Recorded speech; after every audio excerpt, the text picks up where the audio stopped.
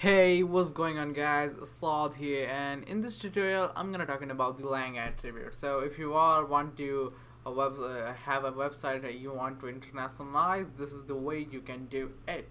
So first, know that it's not that simple, but yeah, you can. It's the one of the way you can do it. So first you need to do is here. So think about this. I think I need to remove all of that.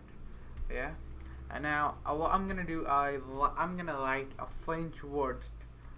Just first we need to specify the lang far, which literally means the French, Francis, if you are familiar with French, or if you are French. So ceci est un para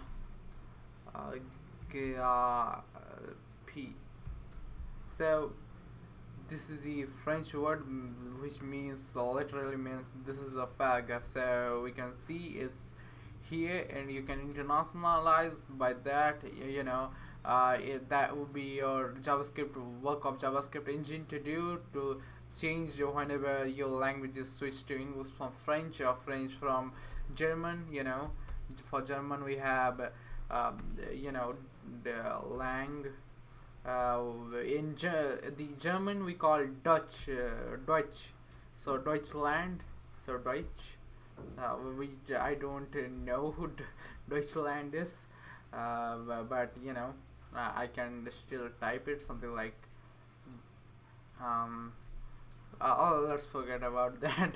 That's a radical talk. So so hope you guys understand. See you guys in the next tutorial.